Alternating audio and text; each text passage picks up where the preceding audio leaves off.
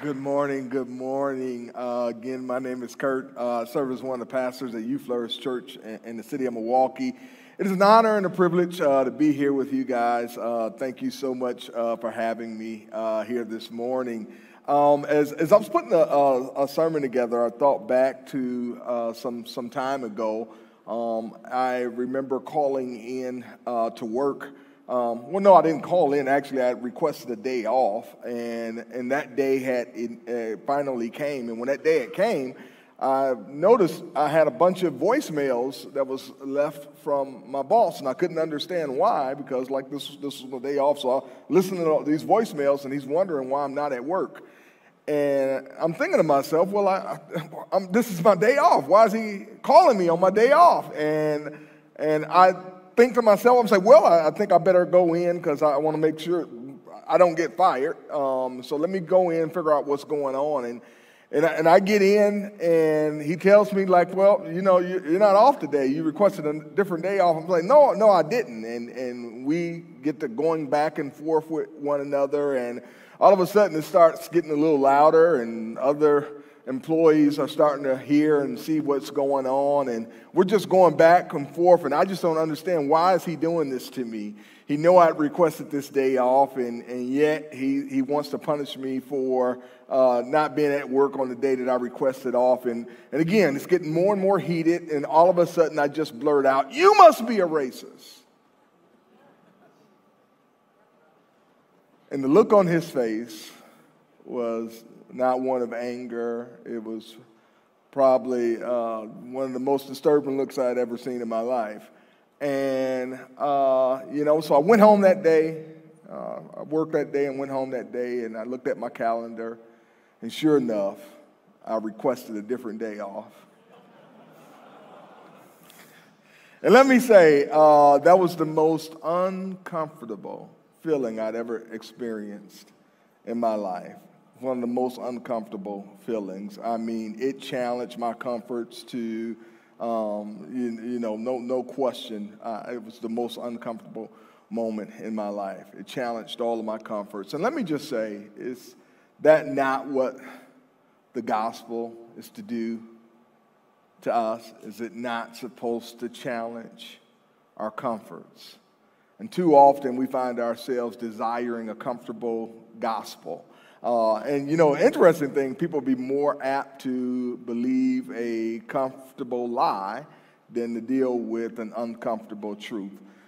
Today, we're going to look at a story about a lawyer who this very thing, exactly what happens, his comfort, his challenge. And as we approach this today, my challenge to each and every one of you is that we don't look at this lawyer and begin to start casting judgment, but if we can find a little bit of ourselves in this lawyer. And so the first point that we're going to find in this passage today is that the gospel is that it challenges our comforts. The gospel challenges our comforts. And today we're picking up in Luke 10th chapter. We'll begin in 25th verse, but before we go there, may we go to the Lord in prayer. God, you are good. We love you. We thank you for your mercy, for your grace, for your love, for your kindness. God, we pray above all that you would speak. And God, we pray that you will anoint our ears to hear everything it is that you speak unto us, God. And we pray that you will anoint our hearts to apply all that it is that you would speak unto us. In Jesus' name we pray. Amen. Picking up Luke 10, beginning in the 25th verse, and it reads, "And behold, a lawyer stood up to put him to the test, saying, 'Teacher, what shall I do to inherit eternal life?' He said to him, 'What is written in the law? How do you read it?' And he answered, 'You should love the Lord your God with all your heart, with all your soul, and with all your strength, and with all your mind, and your neighbor as yourself.' And he said to him, 'You have answered correctly. Do this, and you will live.' But he, desiring to justify himself, said to Jesus, 'And who is my neighbor?'" May the Lord add a blessing to the hearers and doers of his word. Now, what's transpiring here, Jesus had sent out the 70, and the 70 had came back, and they're excited because, even the demons were being submissive to them in the name of Jesus. And so they're having some dialogue back and forth, and up comes this lawyer who wants to put Jesus to the test. And he asked him a question that, quite frankly, he should have known because he's the lawyer, and he should know the law better than anyone at that point in time.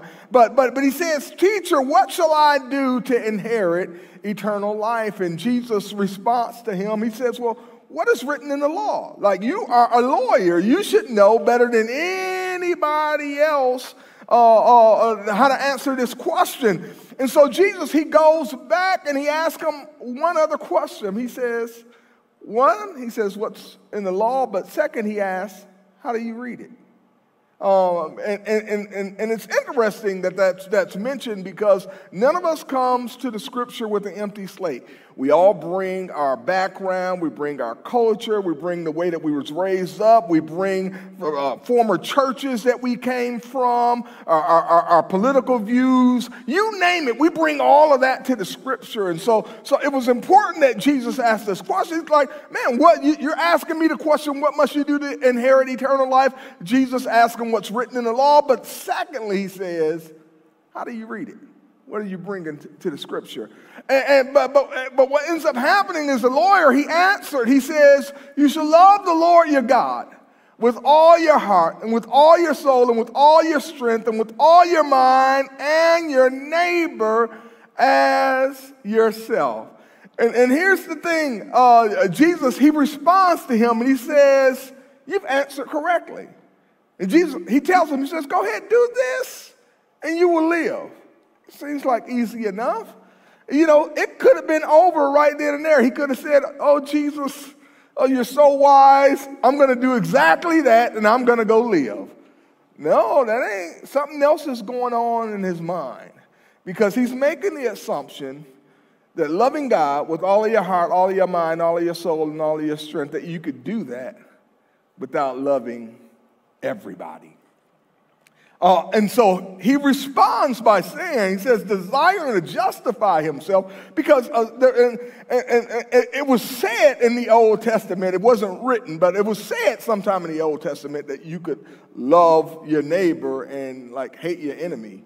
But Jesus came on the scene and he says, like, I actually want you to love your enemies. I actually want you to pray for them, and I want you to embrace your enemies. All of those different things. Jesus turned everything upside down. And so this lawyer, he wants to justify himself, and he says to Jesus, well, who is my neighbor? Who is my neighbor? Because in his mind, a neighbor is someone who looks like you. A neighbor is someone who acts like you, who behaves like you, who believes like you, who votes like you, and has the same kind of values as you. And everybody else, those other guys on the other side of the aisle, they ain't really Christians anyway. That's not exactly the way it works in the kingdom of God. And so because he desired to justify himself, he asked the question, who is my neighbor? And so what we find, ends up being a very uncomfortable situation for the lawyer, because it's uncomfortable to believe or to think that somebody that's on the other side of the aisle I'm supposed to account for as being my neighbor. And so we find that the gospel, not only does it challenge our comforts, the second point that we're going to find is that the gospel, it challenges our culture. And let's pick up in verse 30. Look at how Jesus replied. It says, Jesus replied, a man was going down from Jerusalem to Jericho, and he fell among robbers who stripped him and beat him and departed, leaving him half dead. It says, now by chance a priest was going down the road, and when he saw him, he passed by on the other side. So likewise, the Levite, when he came to the place and saw him, passed by on the other side. But a Samaritan, as he journeyed, came to where he was, and when he saw him, he had compassion. He went to him and bound up his wounds, pouring on oil and wine. Then he sat him on his own animal, and he brought him to an inn and took care of him. And the next day he took out 2 denarii and gave them to the innkeeper, saying, take care of him, and whatever more you spend, I will repay you when I come back. Again, may the Lord add a blessing to the hearers and doers of his word. And now, in Jesus' fashion, he responds to the lawyer in a parable. And he begins speaking this parable, and he talks to an audience who understands everything that he's getting ready to speak. The road to Jericho was known to be a very dangerous road. And so Jesus, he begins speaking this parable. He says, a man, he's traveling down Jericho, and the assumption is that this man is a Jew. And he says he fell among robbers who stripped him and beat him and departed, and leaving him for half dead. And now Jesus begins to speak on what happens next. So you see a Jewish brother left half a dead on the side of the road, and a representative of the Jewish church, the priest, comes by, and he sees his brother from his own culture left on the side of the road, half dead, and it says, what did Jesus say he did? He said he went to the other side, and I'm sure that he had every reason of why it was necessary for him to move over to the other side of the road. Well, you know, it's dangerous out here. It could be a trap. He could be pretending like he's hurt, and then as soon as I go over there and get him, you know, he's going to stick me up. Or, you know, I really want to get home to my family today. All kind of reasons of why not to help. And it's interesting because here's a representative of the church who sees someone in a terrible condition, and guess what? The representative of the church leaves him in the condition that he found him. That's not where it ends. Jesus brings in someone else, which is a representative of the church, a Levite. It says a Levite comes and he sees his Jewish brother from his own culture laying on the side of the road, beat, half naked, stripped, left for dead. It says the Levite, when he seen him, says he crossed over to the other side. And I'm sure that he had many of the same excuses as the priest did. And again, you see your brother from your culture left on the side of the road, left for dead, and you cross over to the other side. And again, so what we see, representative of the church sees someone in a terrible condition and walks to the other side. And so the audience that's listening, they're probably picturing in their head, well, okay, Jesus is telling this story. The priest didn't do it. The Levite didn't do it. You know what's going to happen next? It's going to be just your everyday common Jew is going to come, and he's going to save the day. No, that's not who Jesus entered into the story. Jesus enters into the story someone who is hated, someone who is despised. You see, Jews hated Samaritans so much. If the quickest way to point A and point B was just straight ahead, they would walk all the way around because they hated the Samaritans just that bad.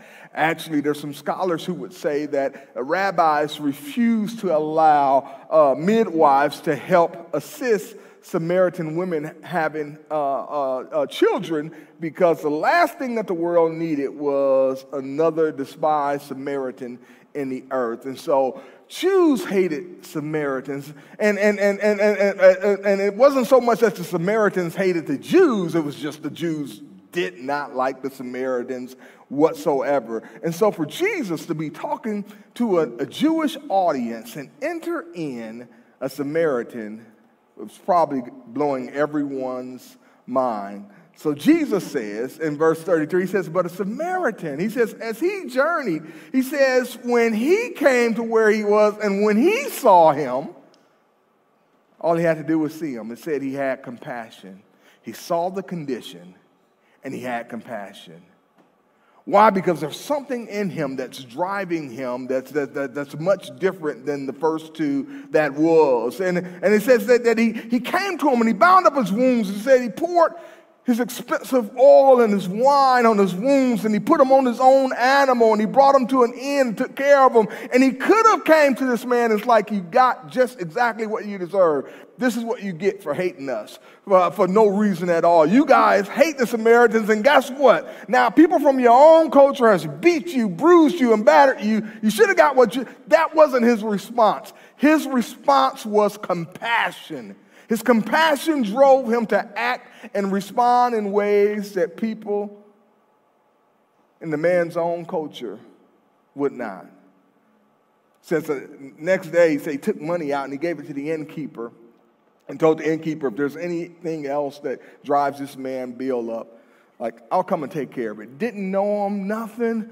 He just saw humanity on the other side, and he allowed the impact of God's love to drive everything. And let me just say, tell you a little bit about my story. I'm a pastor's kid.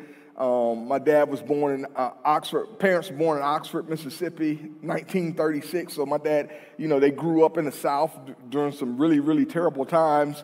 During the Great Migration, they moved to Milwaukee, and so some of the things that my dad experienced in the South, of course, he poured it into his family, and so there was just some of these ideas, and the church that we were part of was a legalistic church. It was like a two-part process to salvation, and I could never finish the second part of the process, and I got angry with God. I didn't understand why salvation was so difficult, and I'm like, screw it. And at a very young age, my first leadership position was a leader of a gang at 14 years old.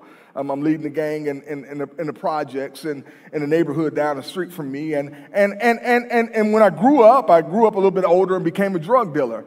And I started selling drugs actually the same year that I started college.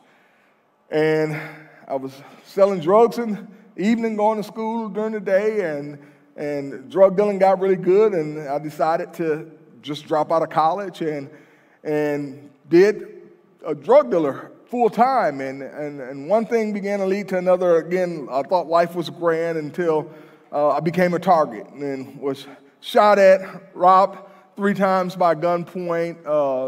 Some friends of mine were murdered. Friends of mine went to prison. I just seen a whole lot of things, but it was the 3rd time that I got robbed that it did something to me. And I remember being told to get down on my knees, and I just figured, if you're being told to get down on your knees, I know what's going to happen next. Actually, I lost a friend, and his dad was told to get down on their knees, and they were both executed. And so the same thing, I'm in the same situation. I'm being told to get on my knees, and I'm just like, Lord, forgive me. And I figured that's all I had enough time to say. And when I seen that I was still alive, I said another prayer. I'm like, God, if you can get me out of this situation, I'm done. I'll change my life. And next thing you know, I don't know where I got the confidence from, but I just told the gunman, I'm like, I'm not going to get down on my knees. If you're going to shoot me, you're going to have to shoot me while I'm standing up.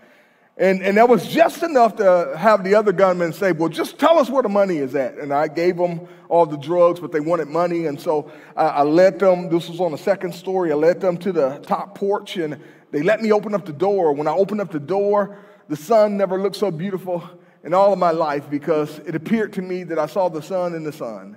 And they let me step out on the top porch. And I reached underneath the banister as if I had some money underneath the banister. And just one swoop, I took my back leg and spent around, and I jumped off the porch and landed on my feet. Don't ask me how. It's just amazing what you can do when your life is on the line. And I ran like nobody's business. And I did what you're never supposed to do in the hood. I called the police. And the police show up, and I run back to the house after the police show up, and I've got like 50 cops in the house now, and they know this is a drug robbery. Cops are pretty smart.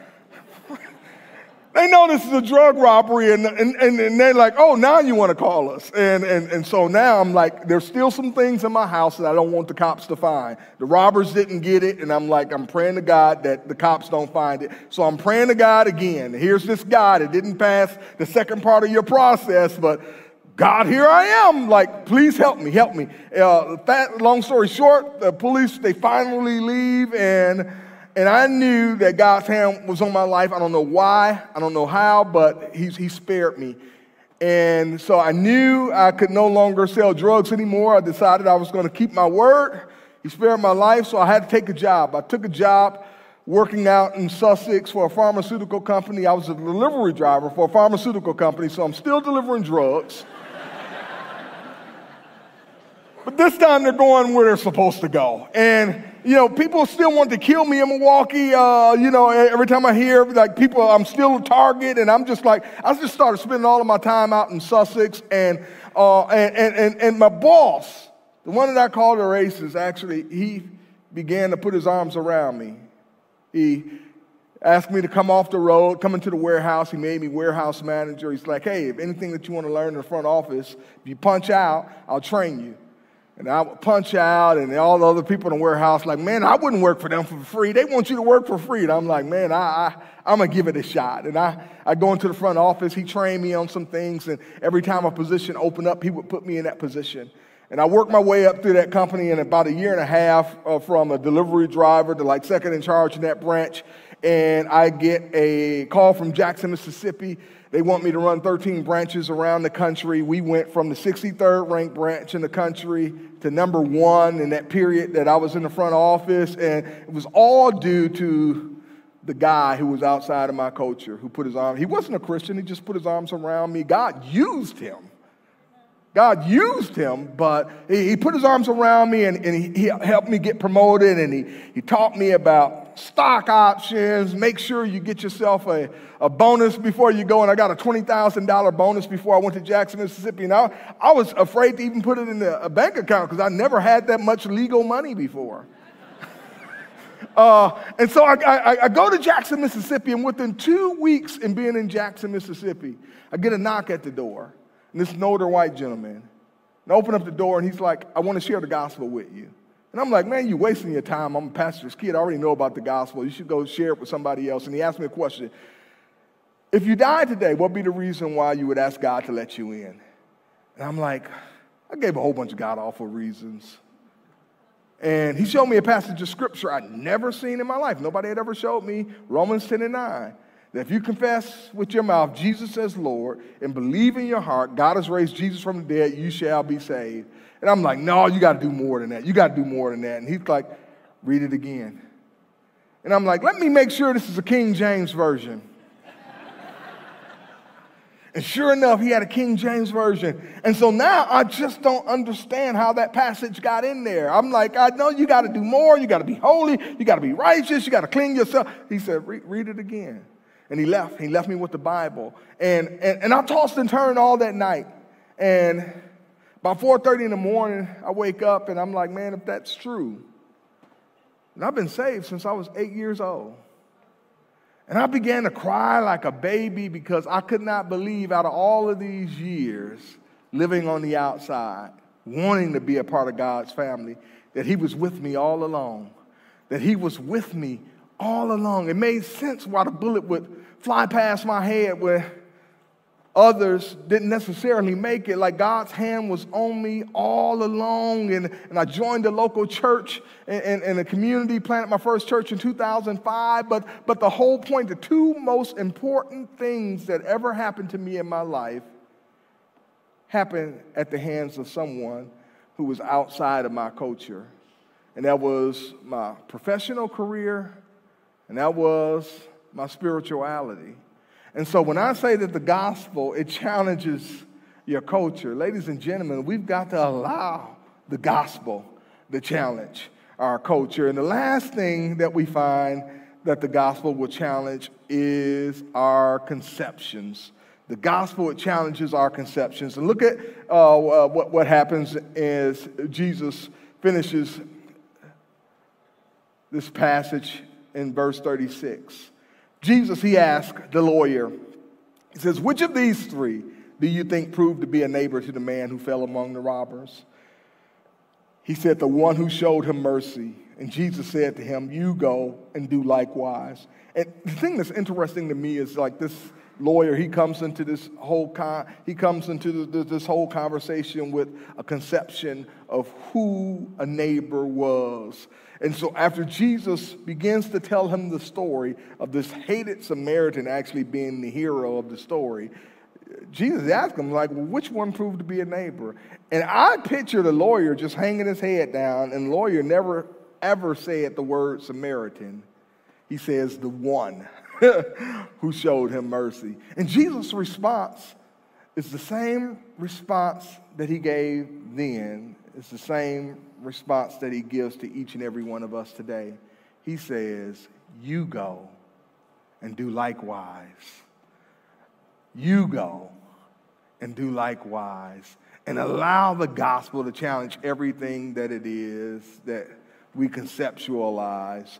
And part of that, I mean, another part of that for me, and even my story, my wife and I were planning on moving to Grafton, the neighborhood we stayed in for over 20 years, had seen better days. And I'm just like, man, well, it's time for us to get out of here now and just go find a better community. And we were planting a church. I've planted 3 churches now during my lifetime that I've actually pastored, and we were going to plant our second church, and our church was majority white at that point in time.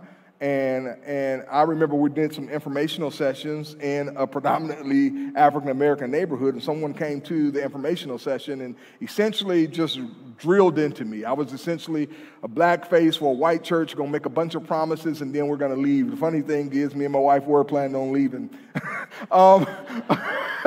But I was still going to be committed to the neighborhood, and he's just lighting into me until I finally respond. I'm like, hold up, man, I grew up in this neighborhood. I went to school in this neighborhood. I went to church in this neighborhood, and in fact, I live right around the corner. And the moment I said I live right around the corner, I heard the world stop, because I heard myself say, I live right around the corner. And he got off of me that moment. And I went home that night, and I told my wife, I'm like, we can't leave. We got to stay in this neighborhood. She's like, are you sure you heard from the Lord? I'm like, I think I am. And so we went from the next day, I came out from behind my fence, started knocking on doors and trying to meet the neighbors in the neighborhood. And one thing that I began to realize is, like, I seen my neighborhood as darkness, but I was like, God called us to be the light of the world and the salt of the earth. And so I began to listen to the needs and the desires of the residents in the community. And one thing led to another. We began to launch an organization called Bridge Builders. It just began as a grassroots organization. We're not an organization at one point in time till other people wanted to start getting more and more involved in it. And we began to come alongside residents in that community in ways where the gospel had an opportunity to impact their lives just simply with our hands. We would redo fences and garage doors for painting garages. And it's interesting because there was drug deals that was happening in the alley, but for whatever reason, when you bring 40 white people in the alley in the city of Milwaukee, the drug deals stop. And God's mercy and His grace just continued to just expand. And during the time where our country was divided, we were actually bringing people together, urban and suburban, coming together, actually making an impact in the neighborhood in ways that my neighborhood had never seen. And again, it goes back to the whole mindset of allowing the gospel to challenge your conceptions. What I saw was darkness that I needed to leave. But what God saw was an opportunity for light to shine in darkness. So, ladies and gentlemen, my challenge to you as you leave today is, would you be willing to allow the gospel to challenge your comforts? Would you be willing to allow the gospel to challenge your culture? And would you be willing to allow the gospel to challenge your conceptions? Let us pray. God, you are good. We love you. We thank you for your mercy, for your grace, God. I thank you for the people here at this church and how you've gifted each and every one. And God, I just pray right now, God, that you would move by your power, by your might, God, that even as we leave this place, God, that the gospel will begin to impact our lives in ways, God, that will impact the spaces and the places that each and every one occupies, God. Father, we embrace this idea that we are the light of the world and that we are the salt of the earth, God, and we just ask that you would give us comfort in that, that you would give us confidence in that, knowing that you are a good, good Father. God, and we just love you and we thank you right now. In Jesus' name we pray. Amen and amen.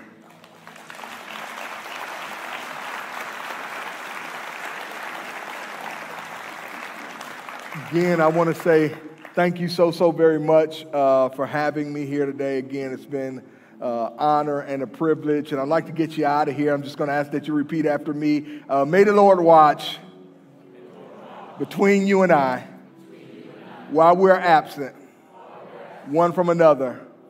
In the name of the Father, and of the Son, and of the Holy Spirit. Amen. You are dismissed.